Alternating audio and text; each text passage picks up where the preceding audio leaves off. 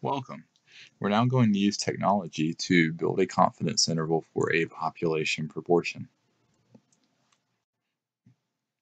If my sample size n is 160, my sample proportion p hat is 0.26. Construct a 99% confidence interval. Give your answer to 3 decimals.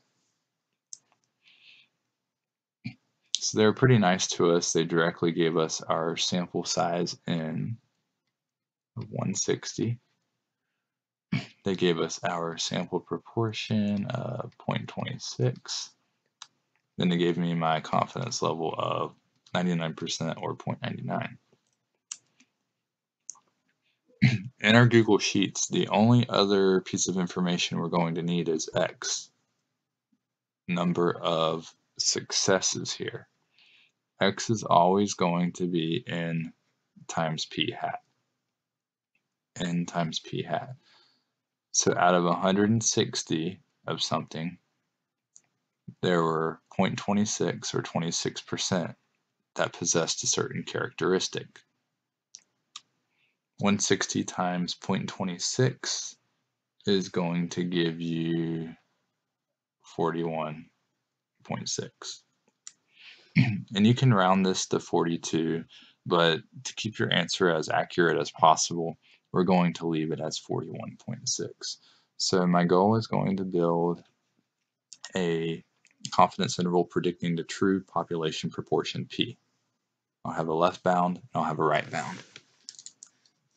Let's go to Google Sheets.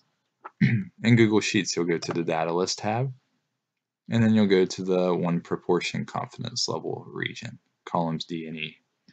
My X in this case will be 41.6. My sample size N is 160. The only other piece of information you need is a confidence level of 0.99. And it turns out that in this specific instance,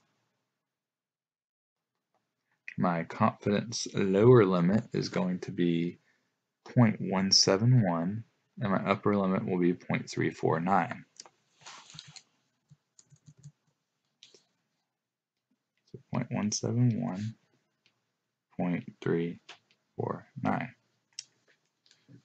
So what this is telling me that the true population proportion will be somewhere between 0.171 and 0.349, and that's with 99% confidence.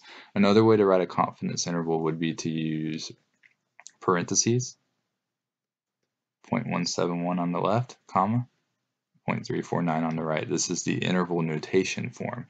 So first I did inequality notation, then you can also do interval notation as well. Both are perfectly acceptable answers. Well, once again, I hope you enjoyed. Thanks for watching.